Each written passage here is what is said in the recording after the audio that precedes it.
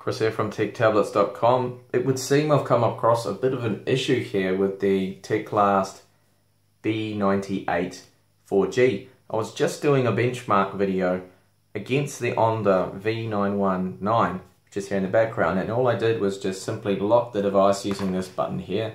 Lock it. Okay, great. Whoops, it's not coming back on. Holding down the button, nothing's happening. It's just gone. It's completely locked up there. And the OTA, well, push that. Oh, there it is. It comes back alive, so that's good. It's good to see. That hasn't jammed up or anything. And now I kind of understand why they've supplied this little reset button here. So I'm going to have to use this reset button. And this is probably about the third time I've done this now. The first time I thought, okay, maybe that was just a one-off. But it doesn't actually appear to be that way. So push that. Hopefully it's going to let me power it on again. Okay, yeah, there we go. So it's coming on, but that's not good. So there's definitely some sort of issue with the ROM, that when the device is going into sleep or when the screen is off, that it is just not coming back out of that sleep that it's going into. So there's a bit of an issue there.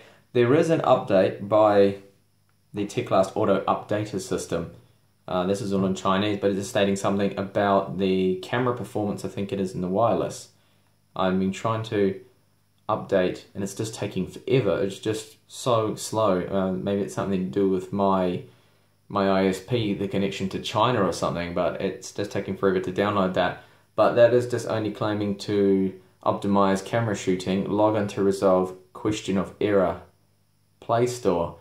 I didn't have any problems getting into Play Store, so I don't know what that is, but maybe or hopefully this contains some kind of fix there for that issue that I'm having with the device just not coming out of sleep. That the tablet just doesn't want to come out of it, and I'm pretty sure I can reproduce that. I'm pretty sure now that if I just were to lock it now and leave it just for a little while and see if that comes back and comes out of sleep now, if I just leave that.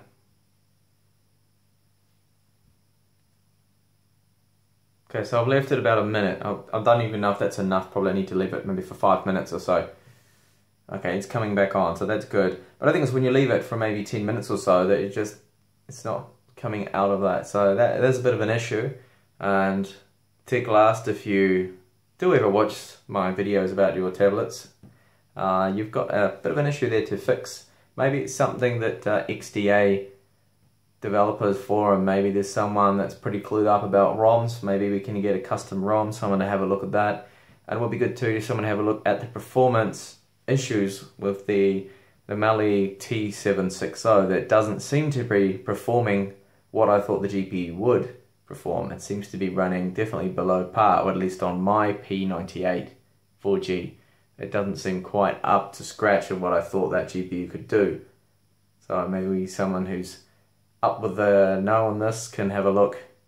Anyway, so that's just a tiny little issue there I've had, and I've encountered that just a couple of times now, and hopefully that's got a fix. If you did like this video, please give me a like, and thank you for watching.